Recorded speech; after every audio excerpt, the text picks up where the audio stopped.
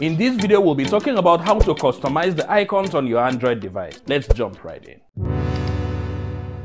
To be able to replace the icons on your phone, you'll need this app called XIcon Changer. So let's see what the interface of the XIcon Changer looks like. If you want to change, for example, you want to change the icon on the Chrome app, on the Google Chrome app, you select the app you want to change the icon for. It gives us options here where we can choose from. Of course, we already have some default icon packs installed, and you can of course download and install your own icon pack depending on your own preferences. Okay, so coming into the interface of the XIcon Changer, we have some options here. You can select from the library of icons that we have here. You can take a photograph from your phone gallery or from your phone camera, or you can pull apps from app icons from other apps and then use it as icons on your specific apps. Having seen the icon pack, let's change the Chrome icon to the one we have here and then tap OK. It's changing to the new icon. Now it gives us this option to add to home screen, so we tap add. Now it tells us that the new icon has been added to our home screen. So let's go to our home screen to see if the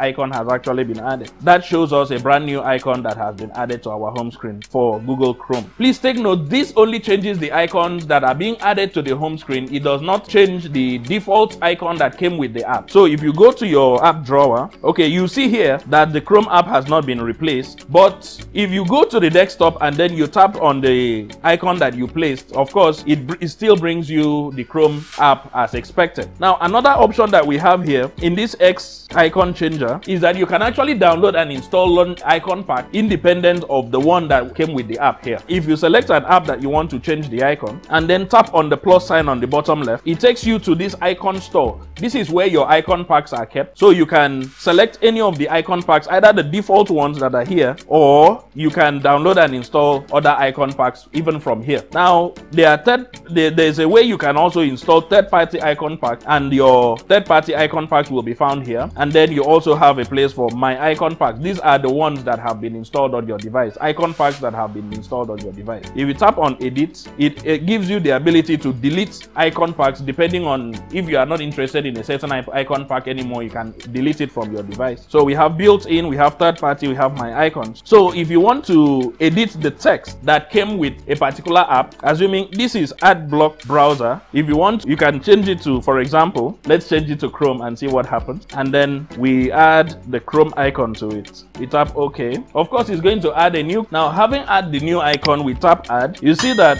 a new icon has been added to the home screen with the Chrome icon and with the text Chrome. But of course, it does not open Chrome. You can, if you tap on it, it opens our Adblock browser. So you can actually customize the icons and the text that goes with the icon just like that. Now, another way of changing the app icon is by installing a launcher. Of course, you know that different launchers come with different icon packs, and once you install a launcher, it makes it very easy for you to add new icons as you wish. Now, if this video was useful to you, please smash the like button and subscribe to the channel, and I'll see you in the next video.